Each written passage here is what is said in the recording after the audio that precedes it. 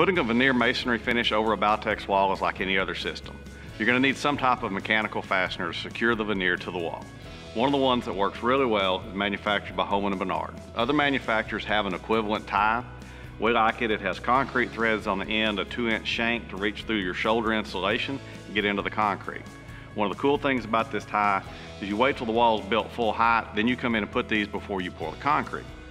Simply push them through the wall where they get locked into the concrete. They have to be in a core. When you pour the concrete, they're locked in place. You're going to apply your air moisture barrier over the top of them. That way we're not penetrating our weather barrier hundreds of times putting our brick ties in. If you forget some, you can add these after you've poured the wall. Since this is concrete threads, you drill a pilot hole. They come with a drive chuck. You can screw them into the wall. Just be sure you touch that up with some air moisture barrier after you've post installed it, and you're ready to go.